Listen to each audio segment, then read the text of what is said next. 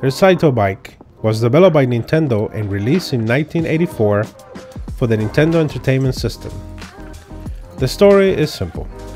You are a father of 4. Your wife died when she tried to use a new transportation system that used pipes to travel around the world. But one of these pipes took her to the future, where a plumber with a mustache crushed her skull because he thought she was a mushroom or something. You told her many times that her haircut was just not fitting. She did not listen, and now it is your job to raise 4 kids all by yourself. You got no skills and not particularly good at anything. But you heard there was a huge amount to be made on a motorcycle competition that is going to happen in 6 months.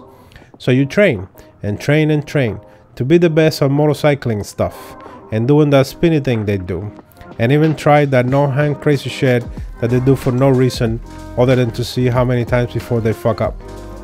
And finally, the time is here to prove to yourself, to your kids, and to mushroom hair wife that you can be responsible father of 4.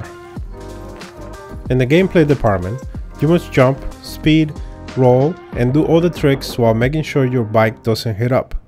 That is pretty much it. Cons: no mud simulation, no rain or snow, and the physics are a bit off. Hopefully in the future, updates will fix these problems. Pros: fun as hell. Who could have thought that just jumping around could be this much fun? 5 out of 10 final score.